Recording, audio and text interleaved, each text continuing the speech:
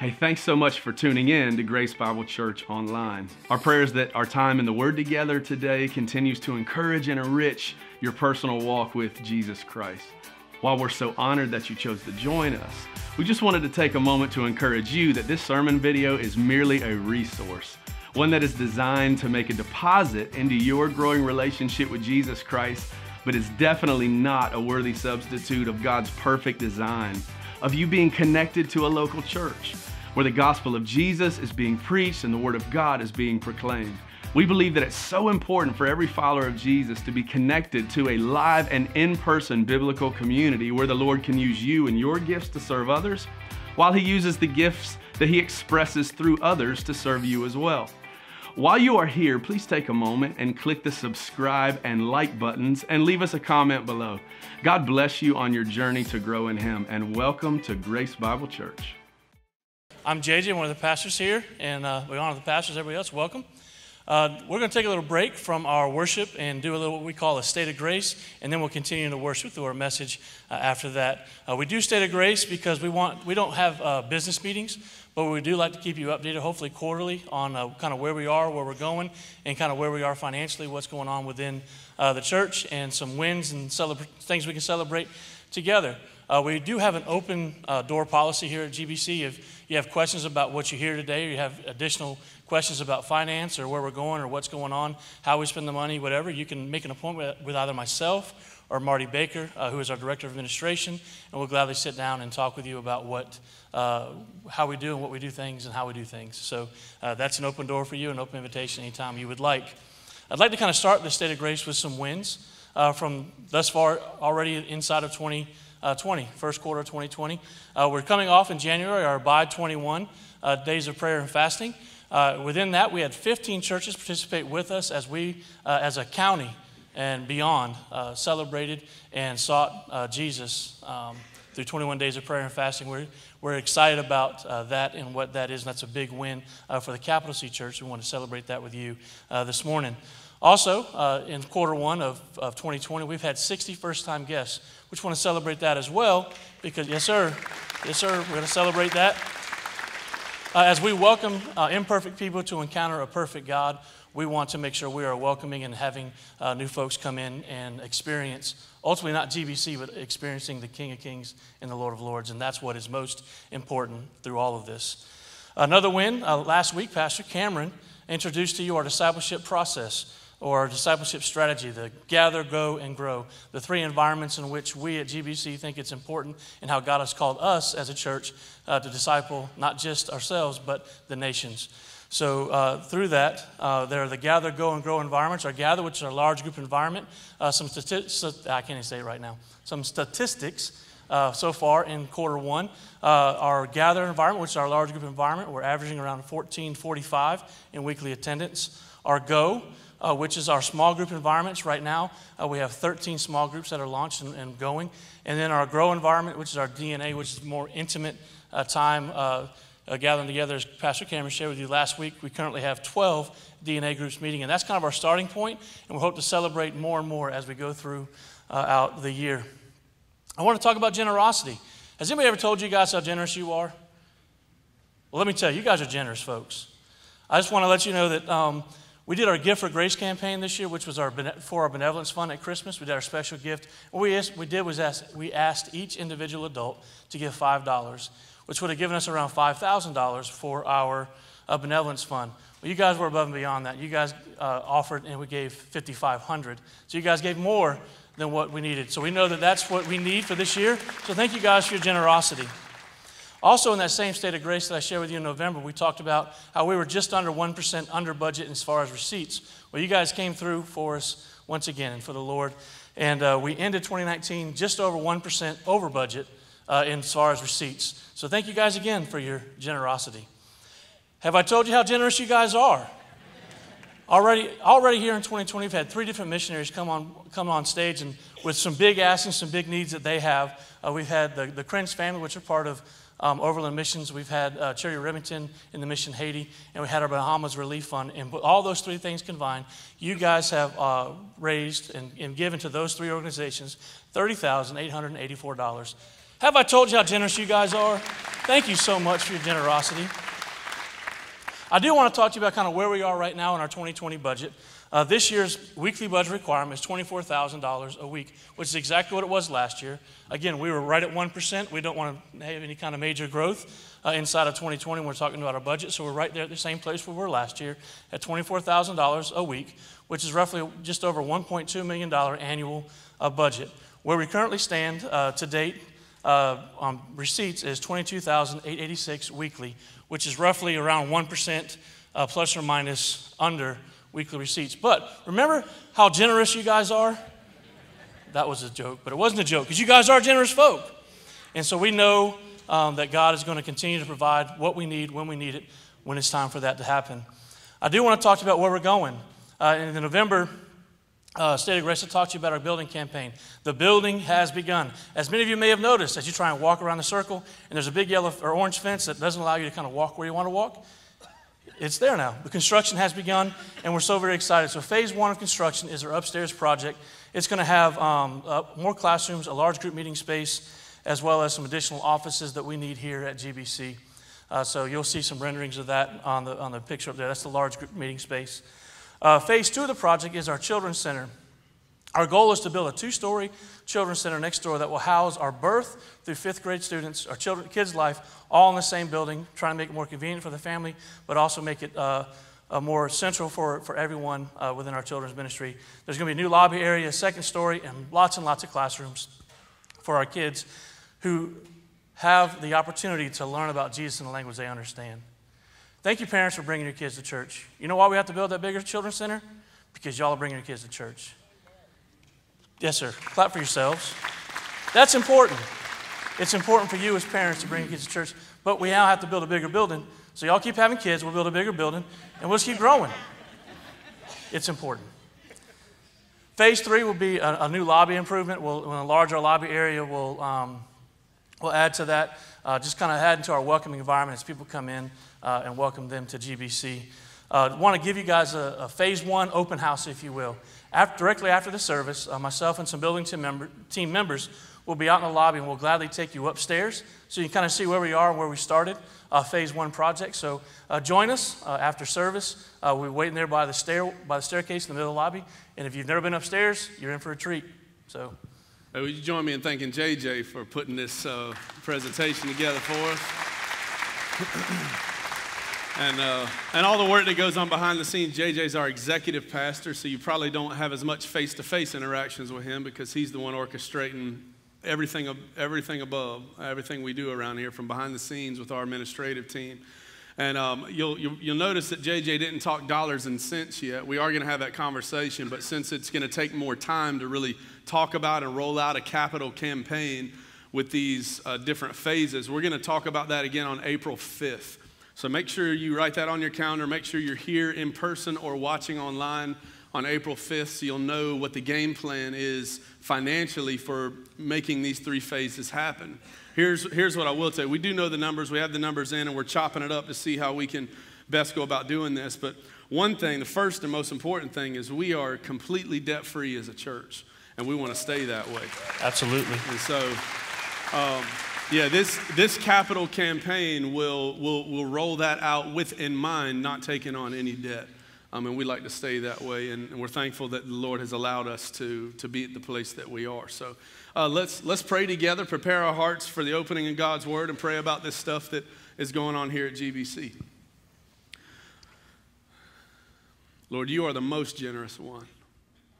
You gave of yourself. You poured yourself out completely. You paid it all so that we did not have any outstanding debt, so that we could be set free from the debt of sin that stood against us, Lord. And that was the highest price of all time.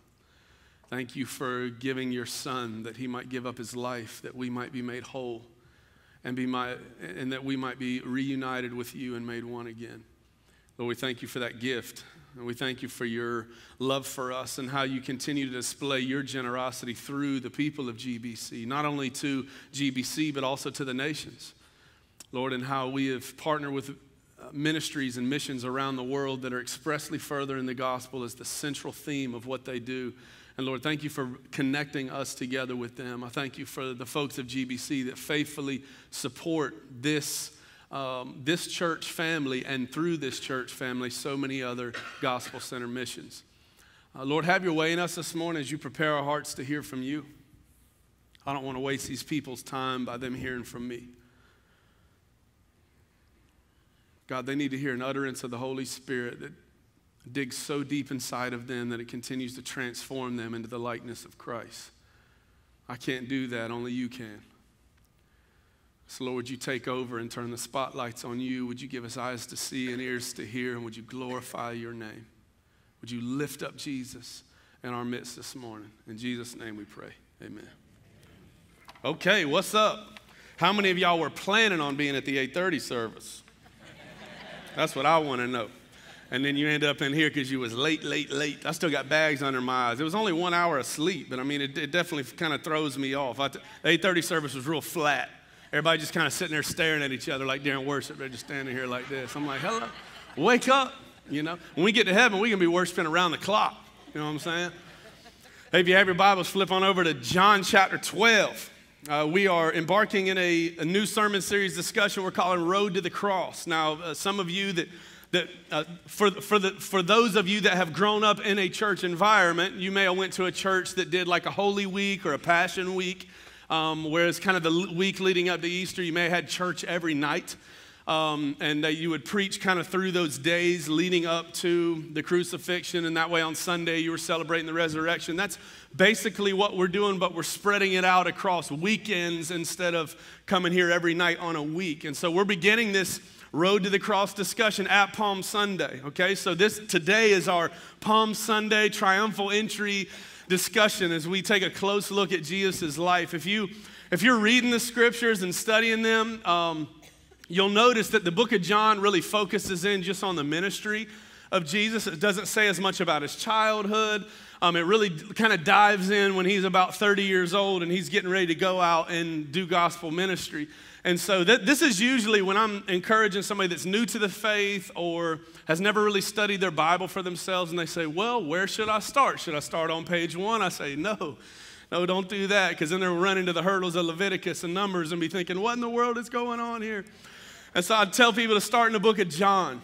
You know, this is the grand finale of God's love story for us. You get to see displayed in the book of John. So over these next weeks leading up to Easter, we'll be looking at, primarily in the book of John, just looking at the highlights and the low points of Jesus' final week of earthly ministry before going to the cross to pay the ultimate price for our sins. And today we are going to be in John chapter 12. Now let me kind of set the stage, a little backdrop for you so you know where we're at in the story.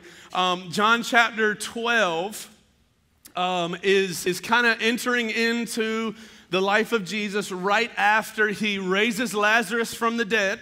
All right, so Lazarus has just been raised from the dead. The rumors are traveling all throughout the known world that some guy got raised from the dead after having been dead for several days. This guy named Jesus did it, the so-called Messiah, this one that's claiming to be the Son of God, the King of Israel.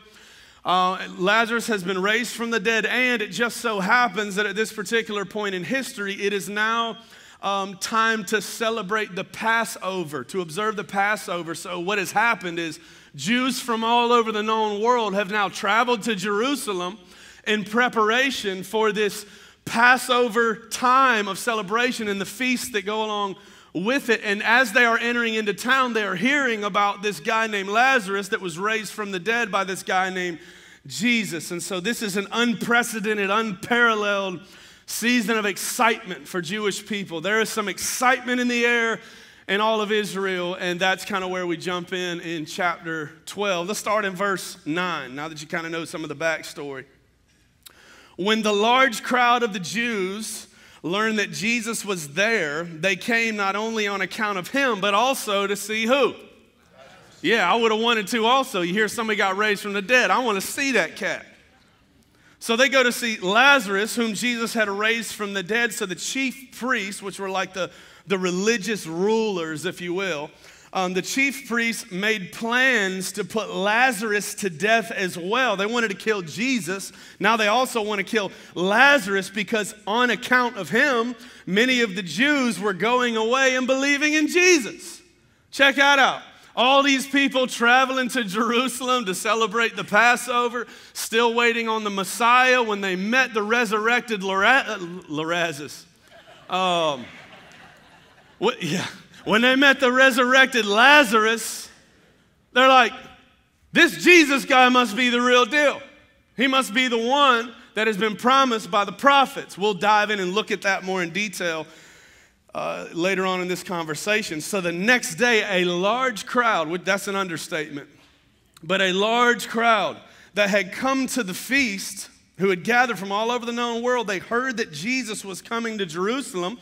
So they took branches off of palm trees. There's a lot of palm trees in Jerusalem. They took branches off of palm trees and they went out to meet him and they cried out saying, Hosanna, Hosanna, which means save us, save us. Blessed is he who comes in the name of the Lord, even the King of Israel. Pay close attention. We'll circle back around to that in a few minutes. And Jesus found a young donkey, a colt, sat on it just as it was written. Verse 15 is a quote from Zechariah 9:9, and it says this, "Fear not, daughter of Zion," which daughter of Zion is an ancient phrase that basically means people of Jerusalem. "Fear not, daughter of Zion, behold, your king is coming, sitting on a donkey's colt." His disciples did not understand these things at first, but when Jesus was glorified, so after his resurrection, then they remembered all these things that had been written about him and had been done to him. Now the crowd who had been with him when he called Lazarus out of the tomb and raised him from the dead continued to bear witness. So they were going throughout the city streets telling people the story of what they had experienced when Jesus raised Lazarus from the dead. The reason why the crowd went to meet him was that they had heard that he had done this sign. Pay close attention to that. The crowd went out to meet Jesus because they had heard that he had done this sign, that he had raised Lazarus from the dead. So the Pharisees said to one another, "You see that you are gaining nothing. Look, the world has gone after him." Just to give you an idea of like how many people were in town on this particular day, like the average census, like the average population of Jerusalem at that particular point in history was about 70,000 people. It's estimated that during this particular Passover, particularly with a few things that we're going to talk about here in a few minutes that were going on, there was a lot of people in Jerusalem. Their population went from about 70,000 to somewhere around 2.7 million. Okay, now we kind of get that in this culture down here in Highlands County because we go from about 60,000 people in the summer to a little over 100,000 people in the winter. So what used to take you 7 minutes to drive from here to there now takes you 7 minutes in the parking lot just to find a spot. Okay, yeah, so we get the idea. We almost double in population when it's season here, so we kind of understand, but that's only a little over 100,000 people. We're talking about going from 70,000, about the population of Highlands County in the summer, to 2.7 million. Can you imagine what that would be like here? It's mayhem. Every hotel is booked. Every restaurant is packed. There are people all out in the streets. It's just mayhem. There's that many people that have gathered to observe the time of Passover and to celebrate the feast, come and worship God. And as they arrive into town, there's another multitude of people that are already there, and they've been hearing the rumors spreading that Lazarus has been raised from the dead, and it was done by this guy named Jesus. Now, just to put some flesh and blood on this so you can kind of feel what 2.7 million people feels like and sounds like. I want you to imagine like most of those people gathered at the mouth of the city when they heard Jesus was coming to Jerusalem. So there's somewhere north of 2 million people that are standing there looking down the dusty road waiting to see Jesus come side saddle on a donkey with his dusty fisherman. And they are roaring with excitement. Hosanna, Hosanna, save us, save us. Blessed is he who comes in the name of the Lord, the King of Israel. Just to give you an idea of what that sounded like and what that feels like, let me put this into modern terms for us, okay? The highest attended Beatles concert on record, the highest attended in their whole career, 55,000 people. Not even close to 2.7 million. The highest attended Taylor Swift concert, 65,000 people. We're not even close yet. The highest attended country concert in the history of country music, Arlington, Texas, George Strait, 105,000 people. Not even close. Frank Sinatra. Yeah, that's what I'm talking about. I love Sinatra, man. Old blue eyes. Frank Sinatra, his largest attending concert on record in history, Rio de Janeiro, 1980, 175,000 people. Okay, some of y'all who probably won't admit it, you were at Woodstock, okay? Woodstock in its prime, 1969. Some of y'all remember that. Some of y'all don't remember that, and you were there. I hear you. Yeah. I hear you. Yeah. All right. Woodstock, 1969, 400,000 people at its highest attended season. 400,000 people. 32 AD, downtown Jerusalem, Jesus on a donkey, 2.7 million. You feel it now? Can you imagine?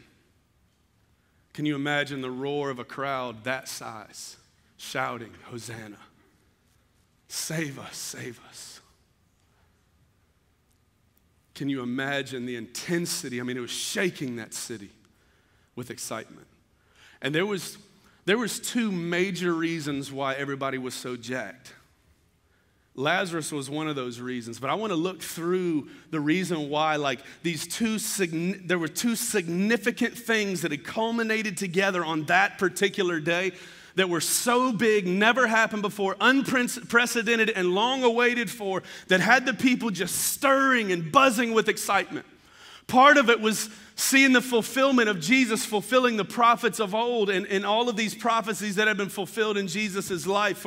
For example, Micah chapter 5, that was written over 730 years before the birth of Jesus, said that the Messiah would be born in Bethlehem. Check. Okay. Genesis chapter 49, that was written 1,400 years before the birth of Jesus, said that Messiah would be from the tribe of Judah. Check.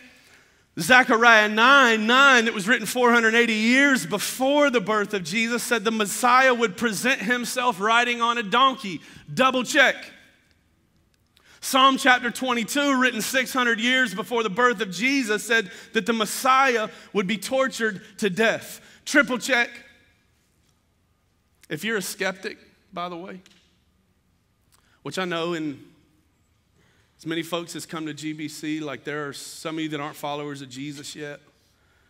Or some of you that are skeptical as to whether or not he was God. Or some of you that are skeptical because maybe you're Jewish, maybe you're here and you're Jewish and you're still waiting on the Messiah. Maybe you're listening online and you're Jewish and you're still waiting on the Messiah. Like now would be a great time for you to tune in. Born in Bethlehem, of the tribe of Judah, came into the city riding on the donkey, Zechariah 9:9. All these prophesied hundreds and hundreds of years before it ever happened. Psalm 22, he'd be tortured to death. That was 600 years before it happened. Daniel chapter 9, it was written 530 years before his birth, said that the Messiah would arrive before the destruction of the second temple. So Daniel gave us a season of which Jesus would arrive. Jesus was crucified like 32 AD. The second temple was destroyed about 70 AD, so he met that as well. Triple check, check, check, checkity, check, check, check. Isaiah gets very specific. Isaiah 52 and 53 for your afternoon reading pleasure. Go back and look at the specifics of Isaiah 52 and 53, and you're going to see that it was described that the Messiah's life would match a particular description, that it would include suffering, he would be silent at his arrest and while he was on trial. After his death, he would be buried in a rich man's tomb. While he was being crucified, none of his bones would be broken, which, by the way, was highly unusual. Usually the way that they finished people off, particularly if you got crucified on a Friday, because they had to make sure you were dead before the Sabbath on Saturday, they would usually come in and break your legs so that the weight of your body would eventually suffocate you. But Jesus, none of his bones were broken. There were some extraordinarily minute details that Isaiah shares. Double check, triple check, not to mention over 350 other prophecies that were fulfilled in the life and ministry of Jesus. Nobody before him or since then has fulfilled that kind of Old Testament prophecy. This is the guy. But here's the problem. At that particular point in history, there were a lot of other self-proclaimed messiahs that had come and gone throughout that culture, proclaiming to be the Son of God, proclaiming to be the one that God had promised, because they had read, they knew that this was the season, and so they were telling people that they were the guy. And so the modern day rabbis in that particular time, they kind of upped the ante. And they said, all right, not only, because just by some coincidence, if somebody could fit that job description, born in Bethlehem, tribe of Judah, suffered and died on the cross, buried in a rich man's tomb, just in case somebody by accident fulfilled all of those criteria, we're going to stack some more on top of that. And I put this actually on the back of your bulletin so you could write these answers in if you're interested in keeping these notes. But to eliminate the issue of the many self-proclaimed messiahs of the time, rabbis of the day concluded that only the true Messiah would be able to do these four very specific things. Thing number one, only the true Messiah could heal a Jewish leper. You can read about that happening in the life of Jesus in Luke chapter 5.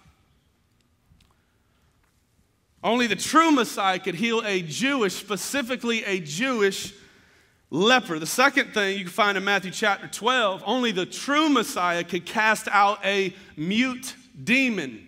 You can read about that in Matthew chapter 12. A mute demon, specifically a demon that was causing somebody to be unable to speak.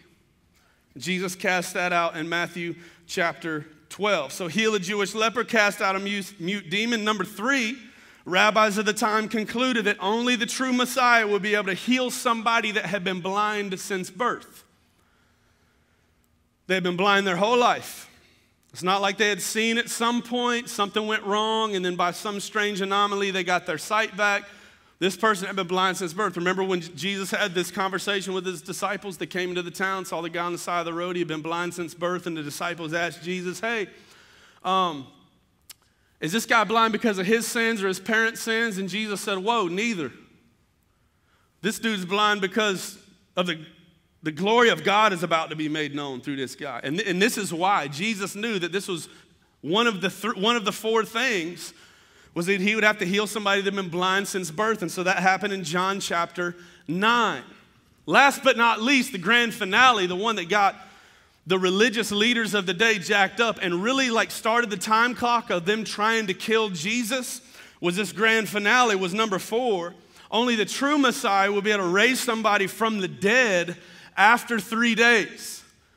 We read about that in John chapter 11, just a couple of pages before where we are this morning. John chapter 11, only the true Messiah could heal somebody, could raise somebody from the dead that has been dead for at least 3 days. Now, the reason why they had that specific number is because the ancient Hebrews believed that when you died, your soul remained with your body for a couple of days.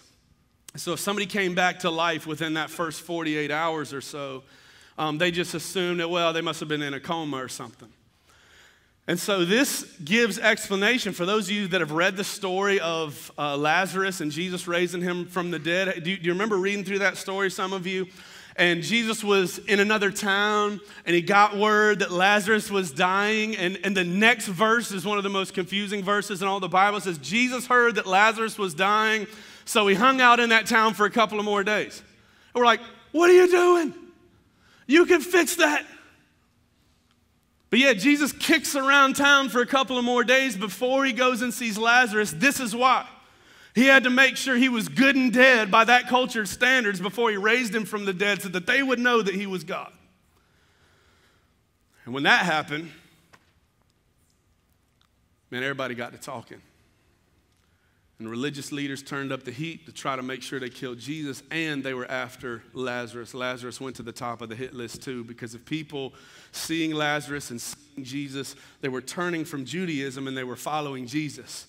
They had traveled from all over the known world to come to Passover and do Jewish stuff, and then they see Jesus and Lazarus and they start following Jesus. How cool is that? To the tune of a couple mil. And so you can see while they were out at the city gate just cheering, save us, save us. This must be the guy. Not only has he fulfilled the Old Testament prophets, what they said about him, but he's also even fulfilled what the modern day rabbis are saying that he has to accomplish. Like, nobody can do what he's done. This must be the guy. That was one of the things of great significance of what was happening that converged on this day. Now, the other thing came out of one of the specific prophecies in Daniel chapter 9. I've taught about this before in great detail in years past, but let me just kind of sum it up. Daniel chapter 9, Daniel prophesied 500 years before this ever happened. Daniel prophesied that from the day of the decree until the day that the Most Holy One is anointed, so from the day of the decree to the day of the Most Holy One is anointed, there will be 77-year periods in between the two. So like you literally could sit down and do the math and figure out when the Most Holy One, when the Messiah was going to show up.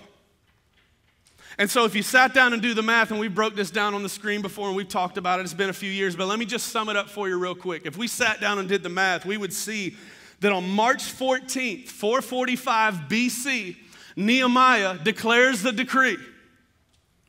And then if you sat down and do the math, and you look at 77-year periods, which ends up being 173,880 days. Don't pull out your phone and check the math, check it later, because remember, you can't use a Gregorian calendar. We're 365 and a quarter days a year, because every fourth year we have a leap year. Jewish calendar's 360 days a year. So you got to figure it out on their calendar, not to mention every once in a while they just throw in an extra month just for the heck of it to get caught up with the rest of the world. So when you sit down and do the Jewish math, 77-year periods from the day of the decree, March 14th, 445 BCE, and you fast forward 173,880 days, you land on April 6th, 32 AD, Sunday, the day that Jesus was coming into town. So these two significant things converged all at the same time. Not only had people circled that date on their calendar for over 500 years, that this is the day. Maybe that's why there were so many people in Jerusalem that day, because the promised Messiah is supposed to show up on Sunday, April 6th. We got to be there. And on top of that, as they're coming to town, they hear that this same Jesus that they've been hearing about has now raised somebody from the dead that's been dead for 3 days. Fulfilled all the Old Testament prophets. Like, this has got to be the guy. Everything's pointing at Jesus as being the guy. And so everybody shows up to the tune of 2.7 million. They're at the mouth of the city as they see Jesus coming up side saddle on a donkey with his entourage of dusty fishermen. And they start shouting, Hosanna, Hosanna, save us, save us. Blessed is he who comes in the name of the Lord.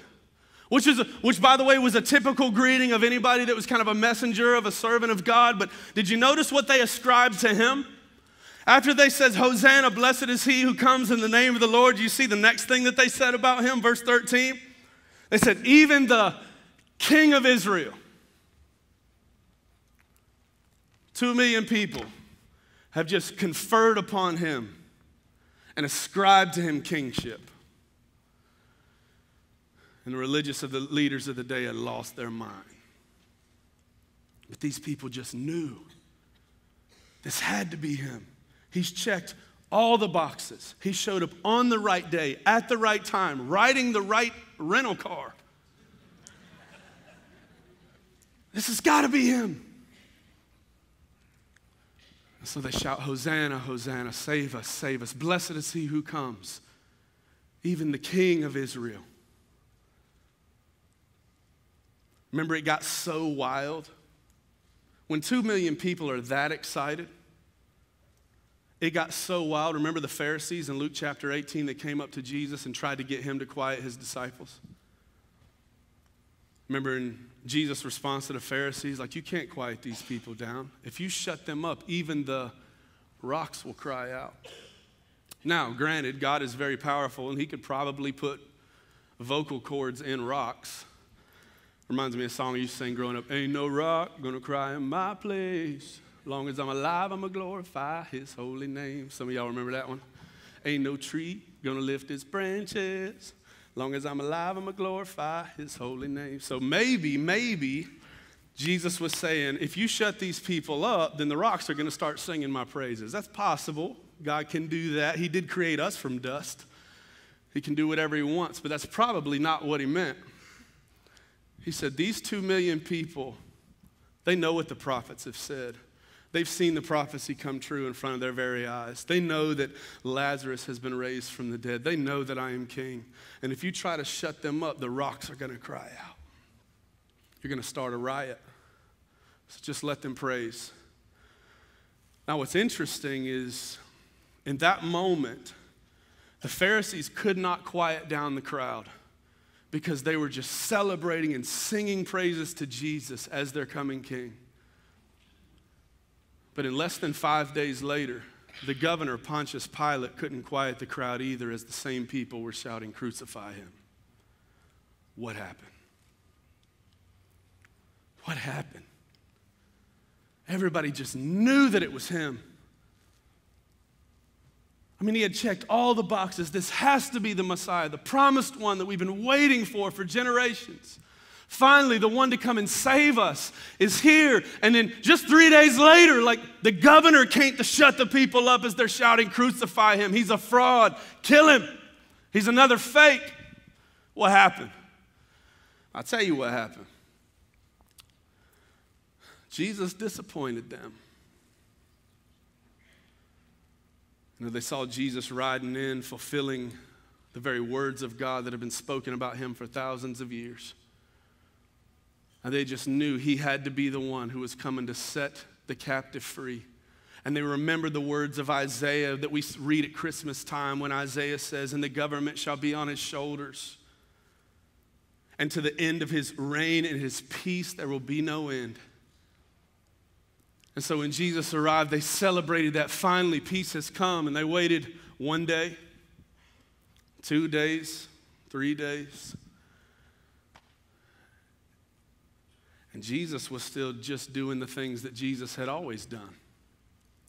Being with his disciples, ministering to people as he was coming and going, teaching the words of God and the ways of the kingdom. And he didn't start some political revolution like they had thought. And he didn't show up like the warrior king that they had hoped for to overthrow Rome. And so they shouted, "Crucify him. He must be a fraud." Because we believe that the true Messiah was going to come and was going to overthrow the powers of Rome and defeat Rome once and for all so that there could be peace on earth. But little did they know, Jesus didn't come to defeat Rome so that there could be peace on earth. Jesus came to defeat sin so that we could be at peace with God. And I'm so thankful that Jesus didn't answer the prayers that have been praying through a keyhole of faith and overthrow Rome so that the Jews of the ancient days 2,000 years ago could finally have peace in Rome. What a waste of the life of Christ that would have been. He didn't come to defeat Rome as our enemy. He came to defeat the greatest enemy of all time, sin, death, and the grave. He came to set us free that we might be free and be one with God once again because he was going to pay a penalty for our sins that we would never be able to afford to pay on our own. In other words, Jesus came to do more than we could have ever asked or imagined. Because at the extent of their imagination, all they could fathom was what Jesus was going to come and fix the Roman oppression problem 2,000 years ago. But he came to do greater things. And when I read the story of Palm Sunday and the triumphal entry, and I see the people switch from Hosanna to crucify him in a matter of days, it always makes me kind of ask myself the question, like, what is it that I am praying for and expecting in my life from God that I feel like he's disappointing me in? Because I'm wondering how many of you feel like you've been disappointed by God. You hear people get up and say, "The Lord will never let you down. He's always faithful," but yet you could just start rattling off the list of all the ways you feel like God has let you down in your life. I wonder if you and me are like the people, the Jews that are in ancient Rome, and God hasn't let us down. Our expectations let us down. In other words, we had assigned God a task as if he works for us.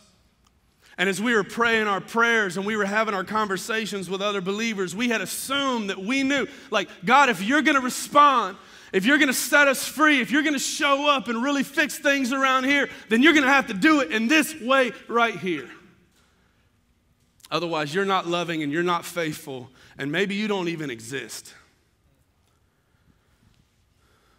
I wonder how many of us in our prayers, we assign those roles to God, and when God doesn't answer the prayers that we want in the way that we want, we just assume either he's not even there or he can't possibly be loving. Are we no different than these ancient Jews that had already decided for God how he had to show up and what he had to do? That so quickly they were willing to stop singing his praises and now hurling insults at him. I know I've been there, and I bet you somebody is today too.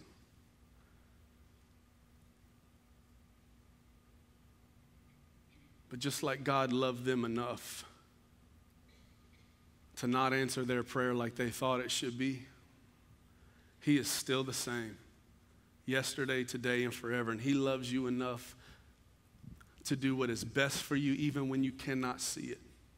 Even when it doesn't make sense. Even when it rubs the grain against what you have decided would be the perfect case scenario. What has to absolutely happen for this thing to work out right. Jesus rolls up on his donkey, a symbol of peace, and not on his war horse. He rose up on a donkey, and he accomplishes more than you could ever ask or imagine. But just because you can't feel it and taste it and see it doesn't mean it isn't true and it isn't real. Look, we are the beneficiaries of it. 2 million people switch sides just like that. And thanks to God's faithfulness, he went all the way to the cross and he didn't stop at defeating Rome so that we could be saved and set free too. I'm so thankful.